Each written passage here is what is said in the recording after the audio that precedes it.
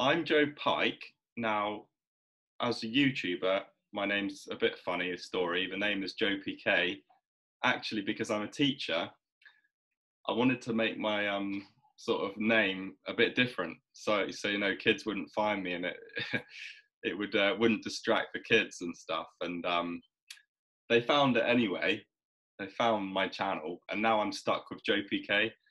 Google won't let me change it, so that's what it is. It's a bit ridiculous, and I guess that could be a really good lesson to start with. Is if you are starting a YouTube channel, think of a decent name, which is good, and you know, maybe describes what you're doing, or you know, you're not gonna, because YouTube doesn't let you change a lot of things after you get to a certain level or whatever. It just makes it really hard. So we start with a good name, and yeah. So basically, my channel is just really sharing what I love doing. So you know, getting in the ocean. I love recording and coming back, sort of reliving the experience, doing some editing. I find that really kind of meditation, to be honest. You know, looking through the clips and putting a sequence together, trying to tell a story about what's happened in the dive, and sharing. And I think the more you share and the more open you are,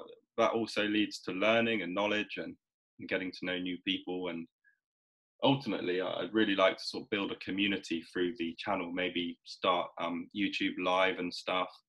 I've still got loads to learn there and develop. But yeah, that's a bit about me. And yeah, the channel's as simple as that, really. Just conveying the love of being out there on the water, and you know, when I can, sharing a bit of what I know and what I've learned, so other people don't have to make mistakes. Because, as Max will tell you, I make a fair few mistakes, don't I, Max?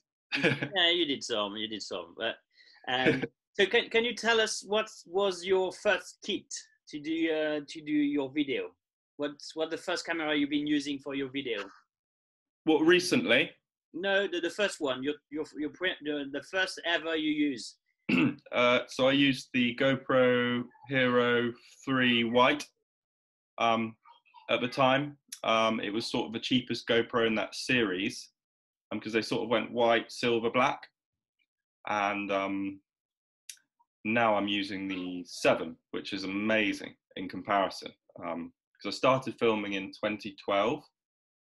And yeah, that was the Hero 3 then, and now we're at the Hero 8. I'd quite like to get that at some point if I can afford to. Yeah, that's where it started. So can you tell us how you build your first video? First video, I stole a version of Premiere Pro from work, and yeah, just put all the clips from my GoPro from the whole season onto my hard drive, and then every few months I'd just, you know, bung together a load of what I considered highlights back then. That's how it started. Just because at the time I think there was just Kev Daly, Nick Collins, a couple of other people kind of doing the same thing, and I love watching theirs. So yeah, started off real simple. All right. Okay. So can you give some advice regarding how and you're going to choose your highlights in a video? How do you choose the future content of your video? Yeah, that's really good question. I think generally, if you want a video to be successful, you have to know your audience. So you have to, by knowing your audience and pitching it at certain levels. So you might want to, if you have a lot of knowledge, do a video on instructional videos, how-tos. So that's not necessarily a route I go down. But yeah, the highlight of your video might be, you know, how to aim a spear, or you shouldn't aim a spear gun, but how to, you know, how to hit fish with a spear gun, or, you know, how to do wishbones, or, do you know what I mean? So yeah. I think have a clear aim, you know, a clear subject. who you want to reach out to. Is it beginners? Is it advanced? You know, where's your level? I think anything can work as long as you know, as long as you have a clear aim, really. Because to start with, I know I didn't have any aim. You know, I didn't know who the channel was for. I think that's what I'm saying. I think there needs to be, you know, who's this channel for? Beginners, advanced, intermediate? Am I giving instructional videos? Am I just giving entertaining videos, showing what's out there? That kind of thing, if you know what I mean. Yeah, yeah. Joe, we have a question. Can you talk a little about your workflow? What it means, an example from a raw clip to a hand product. How do you work out a piece of video? Yeah. So first of all, I think what's quite valid, and this is actually something Dan Mann taught me recently, is how you shoot the clip to start with. So your settings. Now, without getting at all technical, because I'm not technical one bit, but what I do know is you want to use the right format of clips. So there's two kinds. There's NTSC and PAL. So NTSC is your default kind of file, which is what the GoPro loads up with. And so that's American. And we need to start by shooting a clip in PAL, P-A-L, and it is worth just doing a bit of research of that. It's very easy to change your GoPro settings or camera settings to PAL. And then I'm aware of, if I'm shooting footage from a spear gun or underwater, my frame rate, and Dan also recommends a frame rate of 50 frames per second. And this means you can slow your footage down. Yeah, so you can have a better image when you're going to slow down your footage, like when you see the spear going. Is that right? Is what you mean? Precisely, yeah. Or if there's some action which happens quite quickly and you want to prolong it for the viewer. So if a seal swims by or a shark, you know. Okay. But if you're doing maybe footage to camera, so you're speaking to the camera, or you know, then you might want to use 25 frames per second, so a slightly lower frame rate, and then you can get a cinematic look. But you can just stick it in 50 frames. You can just do that, but you might lose a bit of quality on small cameras if you have higher frame rates. But that's as technical as I'll go, really. But I think I wish I'd known that sooner, because I just bunged clips together, which were 29.97 NTSC stuff, which is, you know, not the right frame rate, which means if you're filming artificial light or stuff, you get horrible flickers, and it just depends. It just makes it a bit more slick if you use those settings. And yeah, from there, I don't change any other settings. I just get the clip. I think people get really concerned about quality. So, you know, the standard is 1080p, and you can go up to 2K and 4K files. Personally, I don't see the point. You end up with huge file sizes. Your battery runs down. You got to ask the question: do you want to get some footage or nothing? You know, it's for the sake of a tiny bit of sharpness. What I do know of YouTube is if you're uploading in 4K, you can unlock a new quality level, which is fractionally better than 1080. But personally, I think for us, I don't think it's worth it at this stage. But there may be more advanced, you know, videographers who would, you know, disagree with me. But you know, yeah, but you know, everyone's been probably seeing what you've been doing, and we kind of, I think most of us appreciate what you're doing. So we you know, the quality is there. There is the content. So I think if everyone is sticking to these basic settings, like you suggest, I think they will be able to improve their quality in their footage, and also in when they editing their footage. Yeah, I hope so. Yeah, and then in terms of, you know, importing footage and stuff, I use a program called Sony Vegas, which is really, really good. So when I had Premiere Pro, yeah, that program had a few bugs and it was also really expensive. Get rid of it in the end, and I got Sony Vegas, which is yeah, relatively much cheaper. You can buy it in one go instead of paying like 40 quid a month for Adobe, which I think is Okay. crazy. Yeah. But some people viewing may already have Premiere Pro, in which case that's obviously brilliant. I mean, it's probably the best one, so crack on with that. But Vegas is an option. I really rate it, Sony Vegas. And yeah, I generally, after a trip, I'll just import all the footage and just kind of click through it and then condense it down to bits I want to keep.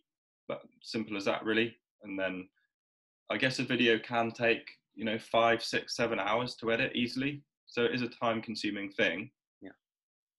But I really enjoy that stage, actually. Really enjoy that. Just to have an idea, how many hours of footage you need to create like the 10-minute video you're making? Yeah, I'm still quite. I've got a lot to improve here with kind of, you know, getting and planning the right shots. Dan always talks about shooting to edit. Yeah, I do try and do more of the shoot to edit stuff, which means I've got a plan in my mind of what's going to happen in the day, where the action's going to be, and try and, you know, get a sequence of clips which aren't just completely random and pointless. So you're kind of doing like a storyboard before going out of what you're gonna be shooting, just like a guideline. In my mind, if I wrote it down, that would be better, but I just don't have time. But you know, personally, I feel I've come a long way from when I started. I would press record on the GoPro and record continuously through the dive. You know, that's ridiculous because you just end up with 10 gigabytes of which 9.9 gigabytes is nothing. So now at the start of each dive, you can just flick your GoPro on, or, you know, have lots of smaller, I don't know, 1-2 minute clips, 3 minutes in your case max for a dive. And then yeah, some people do like gestures at the end of their clip if it's a good clip and they can quickly see. But I think that's the technical bit, is recording your footage underwater well.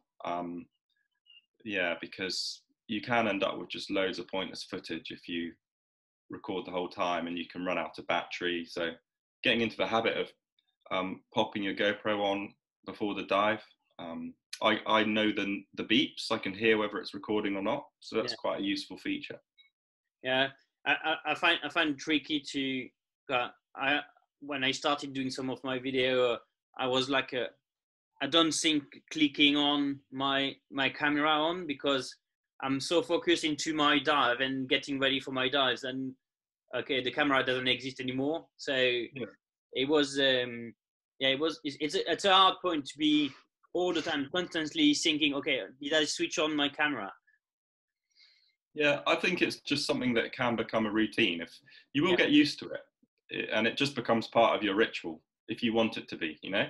I agree. I know what you mean though, but I started using a camera straight away, really, when I started spearfishing. So maybe if you've been diving for you know, decades, and then you suddenly take a camera, it's old dog new tricks, isn't it? So exactly.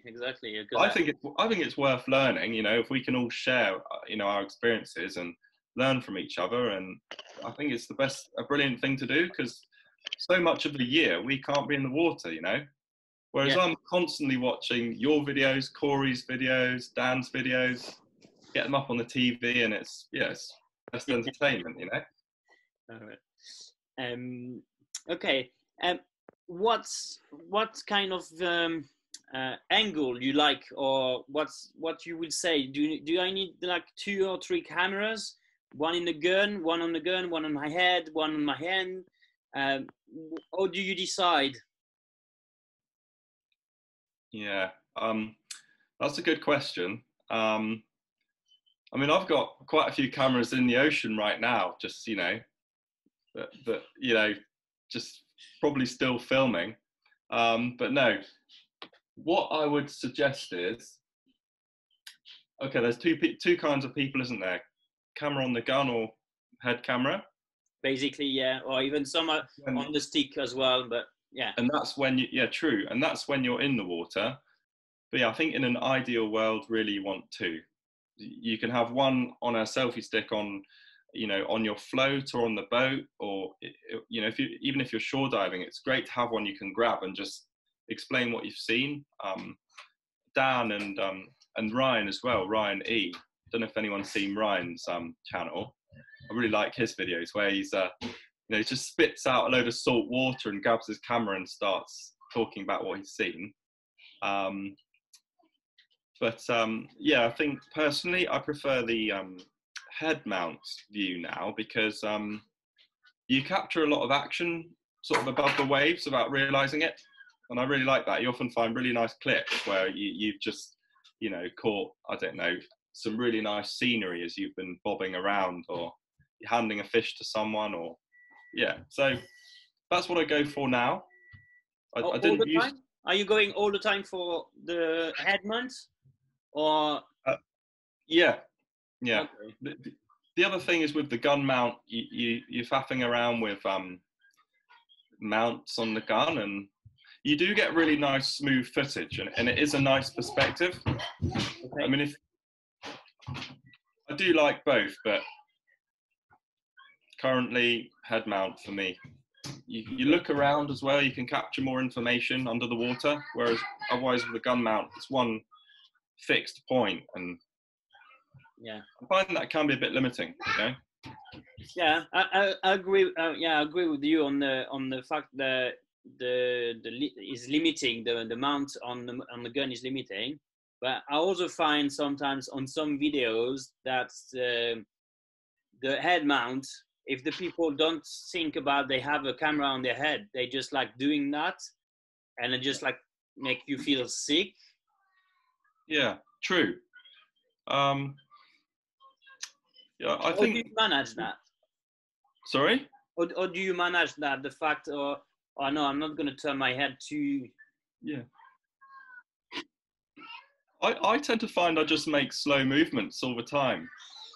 But that's just my nature, I think. I'm very slow. Yeah, there we go.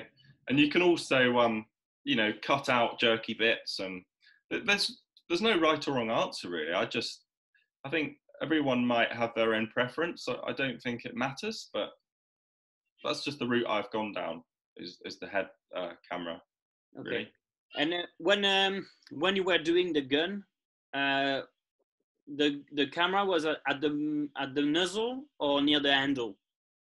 Oh yeah, near the handle. Near the handle, okay. Yeah, and being really careful to mount it on the right side.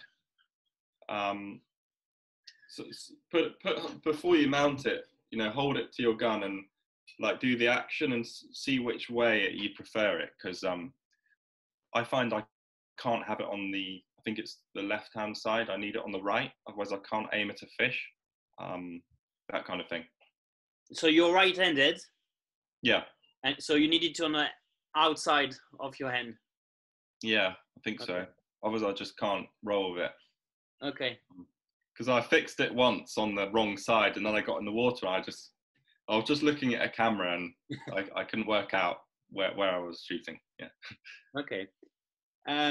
But also now we're seeing some of your footage from the sky.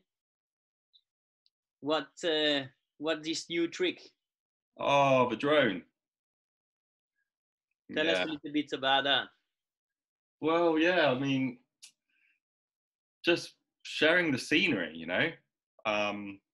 The drone is quite a big purchase, but you can look out on eBay, and you know you can get some. I mean, I took a gamble because I'm that kind of guy. I crashed this thing into the house the first time I flew it. You know, they're quite robust now. I've crashed it so many times. I've crashed it into a seagull hard, you know.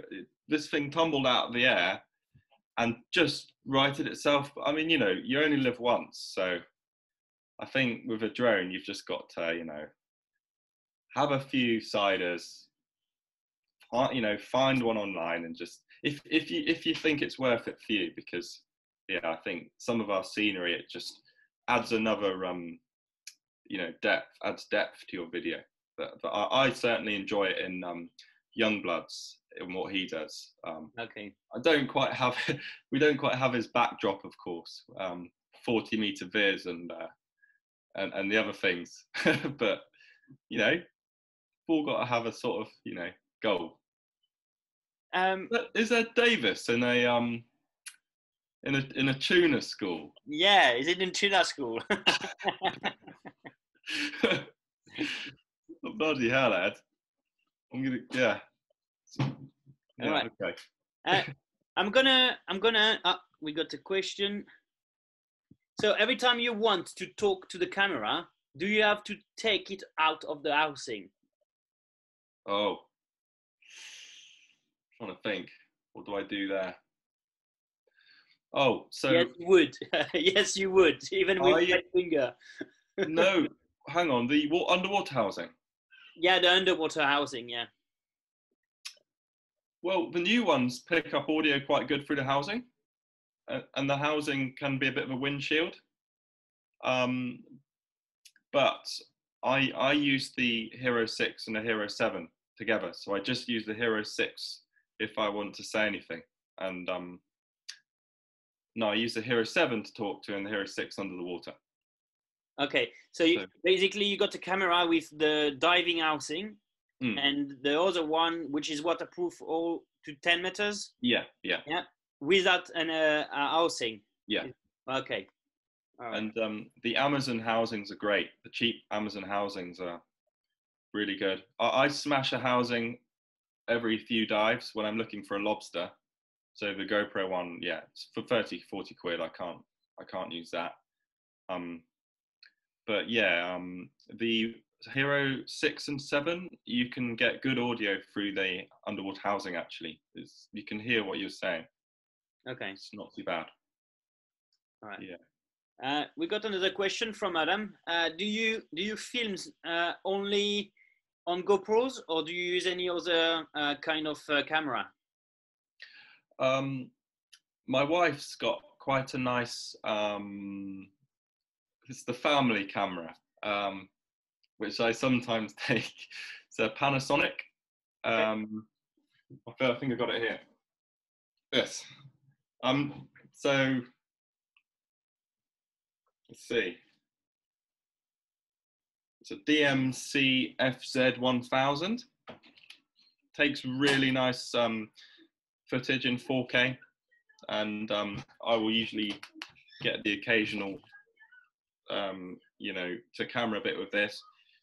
Massive advantage is I can put a microphone in and use a one of these.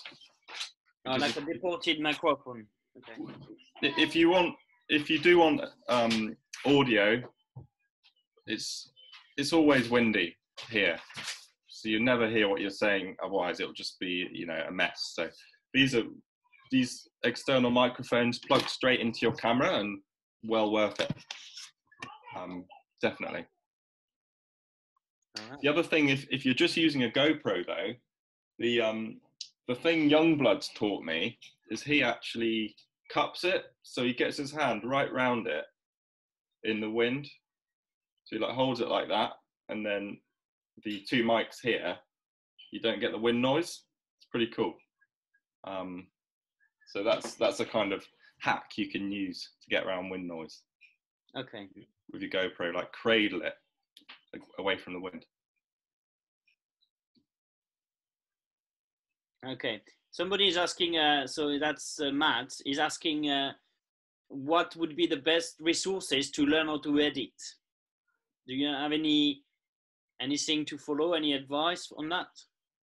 I know you're a bit self-taught, but probably you've been watching some video on YouTube or wherever. But yeah, well, if it's a particular technique, I'll just Google it, or I'll just YouTube how to do it. for example, because I use Vegas, you know, when I first got the program, I just couldn't work out how to do audio levels. So I just YouTubed, you know, Vegas, working with audio, and there's great tutorials out there that can help you with that. In terms of the actual editing, the overall way you do it, I'm not, you know, far from an expert. It's like a big jigsaw puzzle to me. I just import all the footage and try and get it in order of what happened, and then condense it down to what I want, you know. But as far as any techniques go, I just YouTube them, and then I forget them straight away, YouTube them every time. I'm ridiculous like that. But over time, you get used to your program and it gets easier. Yeah, when you get around your editing program, you starting getting used to the where to click and mechanic. Yeah, exactly. Yeah. All right, we got another question regarding do you do any color correction, especially for the underwater footage? Or I would add, do you use any filter for underwater, especially for the green water we have in the UK? Do you have any filter on it, on your camera? I don't actually use a physical filter. I did try one for a few dives, and I found it really colors the footage. It ends up looking like you're in the Mediterranean, and for me, I felt that took something away from it, because I don't know, it's not bright blue water, so it just doesn't really fit for me. Maybe it does for some, but as far as color correction, I think the first thing is upping the contrast of it, which is really simple. Just gives a bit more sharpness, a bit more definition with your contrast. And then if it's really green water, in Vegas, there's something called color balance, and you've got red, green, blue, RGB, and you can just turn green down a bit, and hey presto, it works for me. I don't do any more technical color grading than that, because first of all, I don't have a clue, and secondly, it's so time consuming. It's one of those things, you know, do you just want to get your video out there and share it, or do you want to spend another week going through every clip and getting it the right color? I'm not up to that standard, but you know, some guys I'm sure are, and that's great. Yeah. Okay. So we don't have more questions, but Corey is there, and he's been doing quite a few videos as well. So I'm gonna unmute you, Corey, and you can tell us about what you're looking when you sing doing a video. How you doing, guys? Hi, guys. Yeah, so to be honest with you, my videos, you can probably tell I don't put too much emphasis into it. I just, so with my videos, I keep it as simple as possible, just so that I can edit it quickly, and I can't waste too much time. So I've always just made my videos with just a GoPro, single GoPro. I use the Hero 5. That's the one I've been using. I'm thinking about getting the new, the GoPro 8 because of the stabilization. But I just use the GoPro, and I use my phone, the Samsung S9 Plus.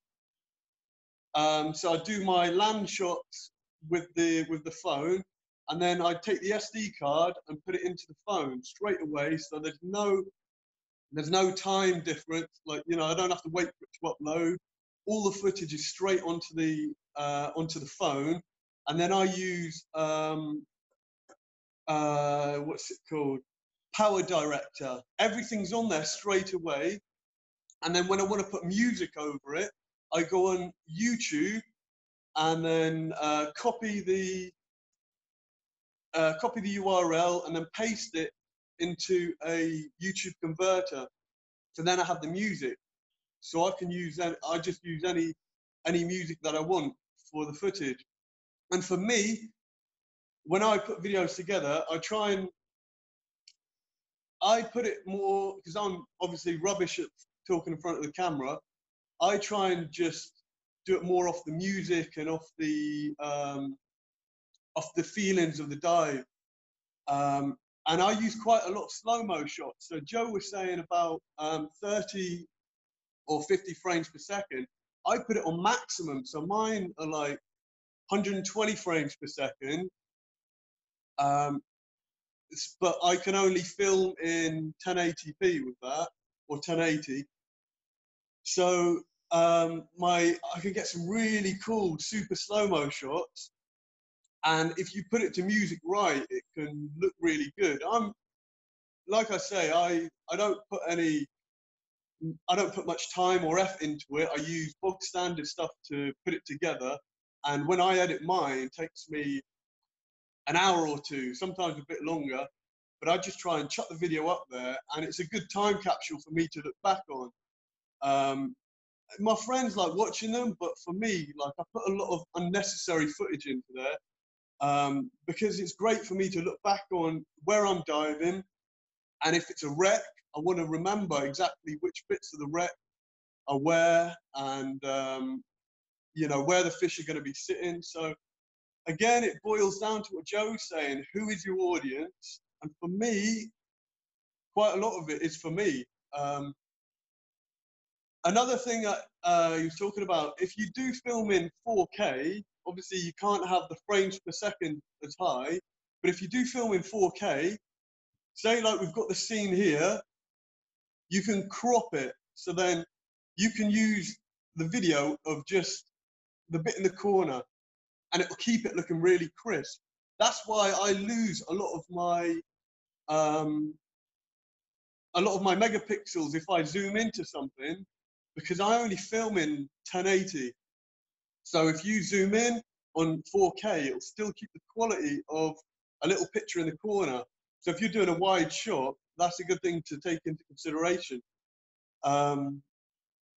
Yeah, but like I say, it's all about your style of filming, your style of footage. Joe Pike's Dan Mann's amazing to watch because they're so well spoken in front of the camera. They're really well, you know, they get their points across, quite direct. It's informative.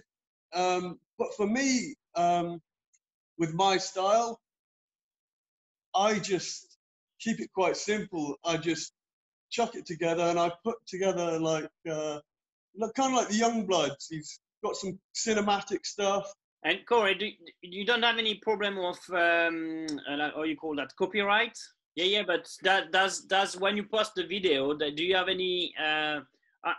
I'm saying because I had the problem. I used the music on some of my video. I used on previous video as well, and suddenly I had a message saying, "Oh, that's is under copyrights." When it was on the platform, did you ever encounter that kind of thing? I have done in the past, but there is ways of doing it. If you notice in my videos, I put some like liquid drum and bass, or just they're remixes. So you can kind of get with the music I use, they're remixes. So when you can get not caught, but you can get they can find it and take it off. But if you use remixes, like if you find a tune that you like, type it in on YouTube and then type in remix of the song, and then you can find different versions of it. And sometimes there's better music out there that are remixed. It depends. Like I say, my videos are Mickey Mouse compared to like Joe puts a lot of thought and a lot of time into them and a lot of personality. Same as Dan Mann. With me, I just want to chuck it up. You know, like I'll have an idea in my mind. I do have some cool ideas that I think of before I go on a dive. Okay. Of like, you know, if I'm out walking, and this is why I do a lot of stuff on the phone, I'll see something like a bird, one of my videos, a bird running across the table, and the birds are different. So I just recorded it. So I have accumulation of footage of cool stuff that I'll see randomly, and then I'll just chuck it into the video. Or okay. like we got some question. That's towards Joe. everyone is asking now. Yeah, we've been talking about the music and all of that. Where do you source and you source your music or your soundtrack? Yeah, so I used to use there's a YouTube channel called there's two. There's one called No Copyright Sound, NCS, and it's got loads of drum and bass, upbeat, euphoric music. It's quite good, and it's all copyright free. Okay. And there's also one called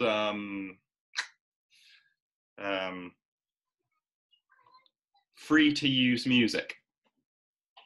Free to Use Music. I now use Epidemic Sound though, which is I think it's £7 a month or £8 a month for a small channel, which is where my channel comes into, and that's really good. Massive library. Oh, so you got access to a large library of songs. Yeah, and sound effects as well. Okay. So you could get like fishes swimming, switching through the water. I see. Okay. I just wanted to quickly say, Corey said something I absolutely loved there. He said, can you hear me all right? Yeah, go for it. Yeah. He said he makes videos for himself, kind of thing, because he loves just doing that. Yeah, what he was saying is that he liked doing his video. It's like having a memory book. Yeah. So something can come back on it, and it's gonna remind him that day out at sea with us, or whatever. This adventure he's having at the moment in Dubai, but for maybe in 10 years or 20 years time. So something to come back to. Yeah, I just think it's really just a great way to be. You know, I just wanted to put that out there. You know, I don't think you need to make a video because, you know, you think you're gonna be some, I don't know, make money from it or something. You know, I think it has to be for those kinds of reasons in our niche. I mean, you know, go and make videos of, you know, I don't know. There's plenty of things to do on YouTube to make money, is what I'm saying. I don't think we're in that niche. You know, it's umbrellas in the desert sort of thing. You know, UK spearfishing, where the water's green and it's mainly grey skies. Yes, I just like that comment from Corey there. It's nice. Luke is asking, he's saying, did you do anything special to get these 2.6 million views on your giant lobster? Did I do anything? What? Sorry. Special. To get that number of views on your giant lobster video. No. I remember putting that video online, and this was before I knew anything about you know, how to get views at all. So it doesn't even have a lobster in the thumbnail. It's just like some kelp. And I saw it got maybe 5,000 views after 6 months. And then I came back to it like a year later, and it had like 1.3 million views. It just popped up there. So I can go back over the analytics now, and it happened in literally 2 weeks. YouTube has this thing called browse feature, which is basically the home page, and sometimes it will just pick a video and put it on there for people, and it gives videos impressions. So it can take a video, but this is a good point, you know, the power of YouTube. It can take a video and give it 50 million impressions in a few days, which just means, you know, 50 million people will see it just like that. And that's what it'll be doing for people like Youngbloods, you know. He's making good revenue for the company, so they'll just splash his videos on everyone's browse feature. And I've had maybe 3 videos that have gone to browse feature. The Big Lobster, the spider crab video. The spider crab video is at about 1 million views now. 1.5. I'll have a quick look, because YouTube tells me in the analytics. I can show you the app if you want. And that one, yeah, just it's amazing the volume of traffic you can get on YouTube if you want to play your cards right. But yeah, most videos aren't in that category at all. Most videos just trickle about into suggested occasionally, and yeah, this one here. Don't know if anyone's seen that one. The it's all because the thumbnail is kind of clickbaity.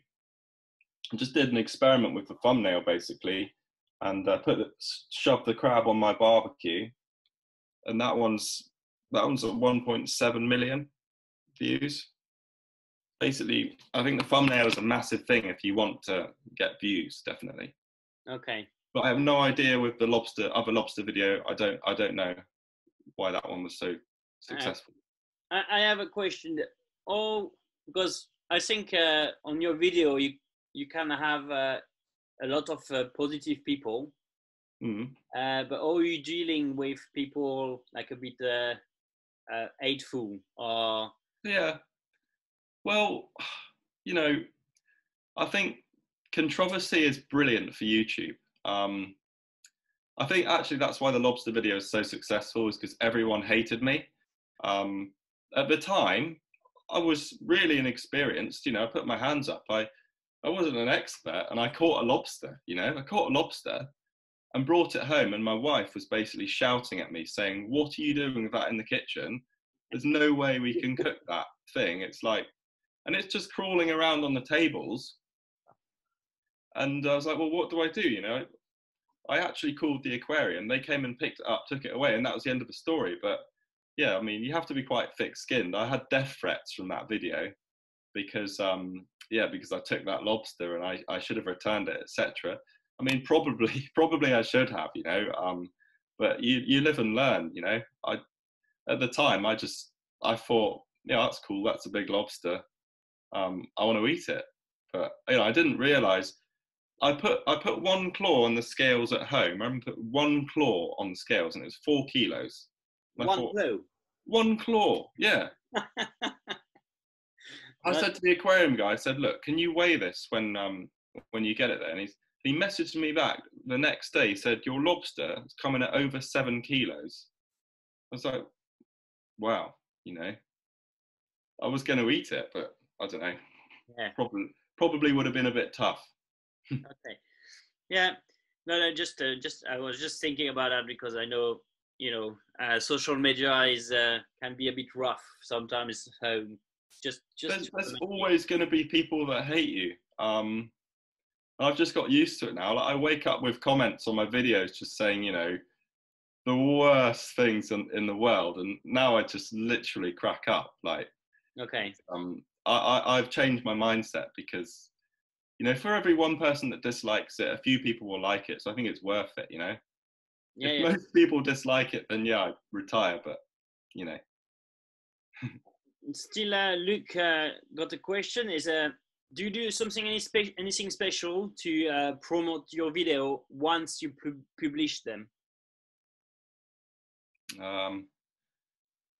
I need to work out how Instagram works desperately. I need to remember to share them on Facebook. On Spearfishing Buddies is really good. And I don't know why I always forget that. But that really helps, definitely, because they're really big pages now, like thousands of people, and it's a great way of boosting your video. I think it's the first 24 hours for your video is critical for whether or not it gets traction. So yeah, work out how Instagram works. That's one of my jobs. I still haven't got around to it. You can do all sorts on there. Categories and regular uploading and stuff is really important. Other than that, just if you want to be viewed, you need a decent thumbnail. So the thumbnail is one of the trick. And what about the timing? When do you post a video? Oh right, yeah. Well, for me, actually, like 75% of viewers are American. So when I remember, I schedule it for 4 a.m. because that's when I get most people in America watching it. And but other than that, I don't think it matters hugely. It's just post the damn video. I faff around for so long. I think it's just the golden rule is just the content is king, you know, post it. Okay. Well, apparently someone, what is it called? Ryan and he just upload a video. Yes, in the river. That should be good. All right, guys. Thank you very much for joining. Any again. questions, by the way? Facebook message me, or so I can try and help, or I can always ask Dan or other people as well if there's anything else. Yeah, do not hesitate to contact us. For video will be more Joe than me, but do not hesitate. Any question, any field as well you want us to go, like last session was about using a map and all this stuff. If you have something you want to work on, we can work on that and do a subject around that. So yeah, so do not hesitate to send a message through the Facebook, the Instagram, or even the channel, but probably more the Facebook page. Do not hesitate. Have a good evening, guys. Thanks, Joe. Thanks, Corey. And thanks everyone. Cheers. Cheers, guys.